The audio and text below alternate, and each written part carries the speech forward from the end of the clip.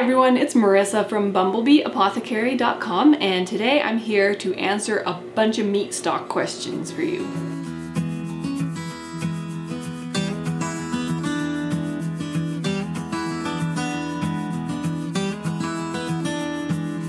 So I get asked lots of questions about meat stock, and it is one of the things that can be kind of confusing when you're first starting the GAPS diet. And there are just lots of things to know because it is one of the essential foods on the GAPS diet for sealing leaky gut, and which really lays the foundation for overcoming so many other health challenges. So I wanted to do a video where I just go over some meat stock FAQs and talk about just the basics of what you need to know to make sure that you're making it correctly and all that good stuff. So I have a couple videos up on my channel already where I show how to make GAPS intro meat stock. I will link those down below so that you can find them easily in the description box. But the basic formula for making a good GAPS diet meat stock is that you need meaty bones, raw meaty bones. You need meaty bones that are going to have a joint and or connective tissue and water.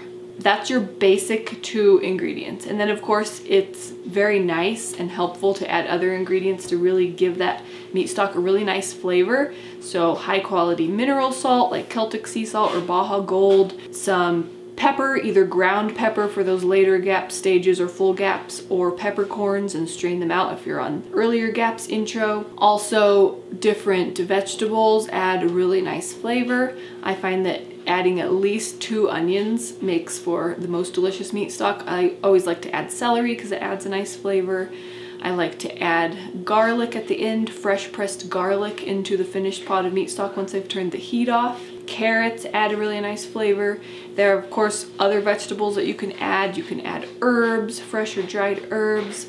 Either leave them in or strain them out depending on where you are on GAPS intro. One of the most important things for getting in the right amount of meat stock is to make sure that it's delicious, of course. Let's also talk really quickly about the difference between meat stock and bone broth. So this kind of dovetails into what I was talking about when you're choosing what kind of bones to make meat stock. You want meaty bones, so bones with meat on them, raw, and connective tissue. So meat stock is cooked for a short amount of time. For poultry, it's 1.5 to 3 hours.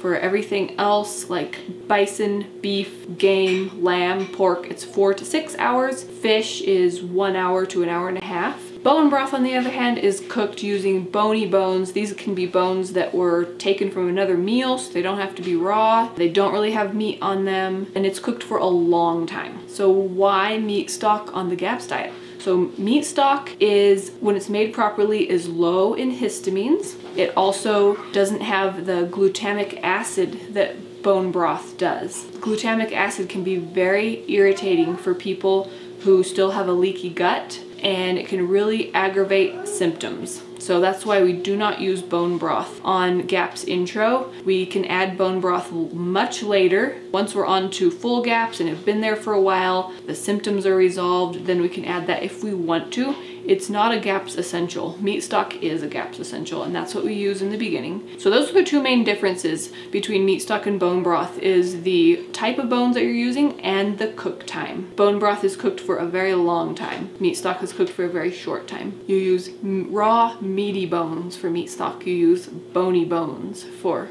bone broth. Bone broth is also high in histamines, which for somebody who has a leaky gut, that can cause problems. So it's another reason why we don't use it on GAPS intro, and not until that leaky gut is sealed. Another really important part of making meat stock is using the correct amount of water. A really good rule of thumb is to use 1 quart of filtered water for every pound of meaty bones. You can use less water than this too, and that's great too. It'll just be a lot more concentrated. All those nutrients will just be in a more concentrated form. It'll probably be a lot thicker consistency when it's chilled, and that's all fine. If you used more water than that, then it's going to be a thinner consistency and you'll just have to drink more of it to get those great benefits, but there still will be the benefits there. So 1 quart of filtered water for 1 pound of meaty bones is a really great ratio.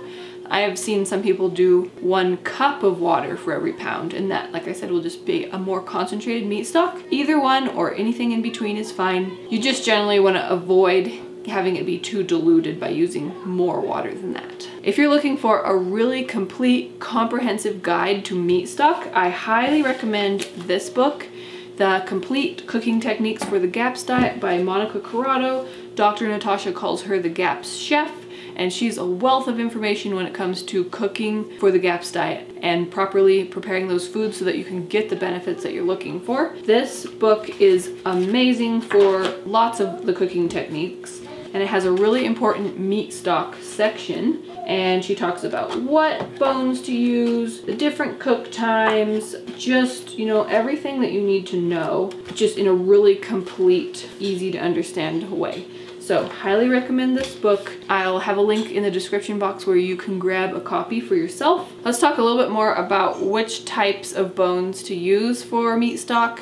So like I said, raw, meaty bones, bones with meat on them, and then you want that joint or connective tissue. So the reason for that is you want a nice collagen-rich meat stock because those are the nutrients that your body uses to seal that leaky gut. So there are lots of cuts that do have a joint in them. You can have a leg of certain types of animals, chicken wings, chicken drumsticks, chicken thighs, chicken quarters. Those are all gonna have a lot of that connective material from those joints in there, connective tissue. Joints from other animals. For beef, I usually tend to go towards things like shanks or ribs. Now those don't have the exact joint in them, but they do have a lot of connective tissue. Another really great one for beef is oxtail, because the tail is of course lots of joints, and that has such rich collagen in it. It makes amazing meat stock. Now let's talk about choosing different cuts based on how much meat that you want to end up with. A lot of times it's nice to make meat stock as a meal. So you have your pot on the stove or your Dutch oven in the oven, or even like a casserole dish or something like that, where you have your joint or your connective tissue, meat, bone cut in there. And then you have your water, your salt, your pepper or peppercorns, herbs,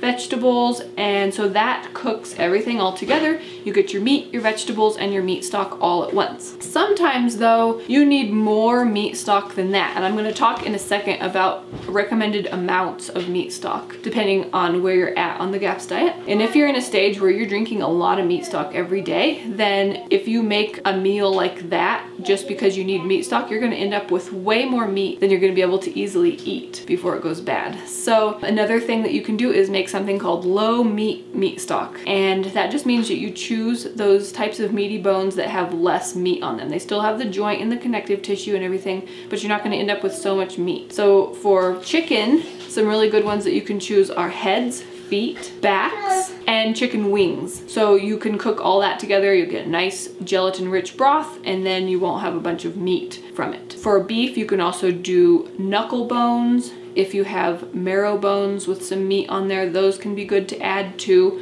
I wouldn't do marrow bones just on their own because you're probably not gonna have enough connective tissue, but if you do those like with some knuckle bones, then you're gonna get a low meat beef meat stock. For fish, if you have just some heads and skeleton type of a cut, so raw of course, you can cook that and then you're not ending up with a bunch of meat from that as well. And same goes for any of those other animals. Anytime that you can find the knuckles or things like that that don't have much meat on them but still fit that criteria of meaty bones that are raw with connective tissue, then you can cook those and make meat stock, and then you won't have so much meat left over. So that can be really handy. Now let's talk about recommended amounts for meat stock, because a lot of people want to know how much you're drinking. So on purpose, Dr. Natasha is always very intentional about everything that she includes in her books. She doesn't have a recommended amount, and that is because GAPS is so bio-individual, and it really depends on where you're at, you know, how old the person is, what symptoms they're dealing with, and all that good stuff. So that being said, there are certain times when there are good target amounts to have, to work towards,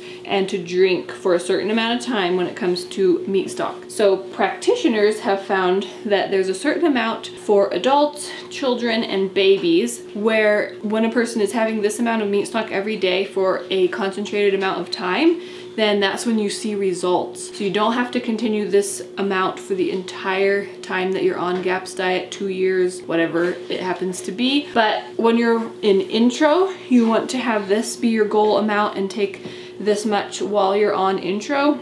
And then if you're starting with full gaps and you're trying to overcome some health challenges, you'll want to make sure that you do this for a while too. So it could be a few months, 6 months, for some people it could be a year, something like that. So what are those amounts? So for adults, it's 4 to 6 cups of meat stock every day. And then for children, 2 to 3 cups. And then for babies, so like an age when they have just started solids, your goal amount is 1 cup.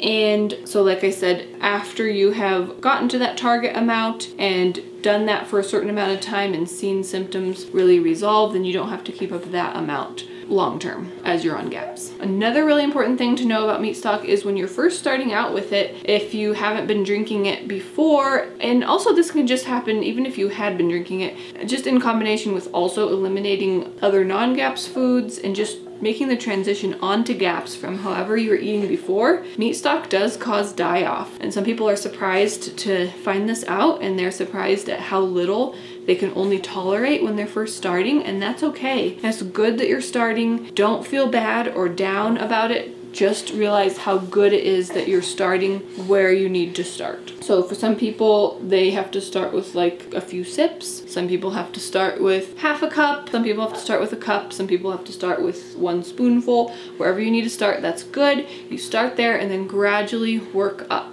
And then as far as making sure that you're avoiding different kinds of reactions when you're starting out with meat stock and learning how to make it and everything, it's nice to have a variety. You don't have to stress about variety if you don't have full, complete animal kingdom available to you in meaty bones. That's okay. Just do the best that you can with what you have. You want to look for healthy bones from healthy grass-fed organic animals as much as possible, but even if that is not available to you, Dr. Natasha says people can still heal and see good results using conventional bones as well. She says prioritize organic produce if you have to, but make sure that you're doing organic produce because plants don't have a detox system, whereas animals do. So she says conventional bones and meat can be fine if that's all that you can get or all that you can afford.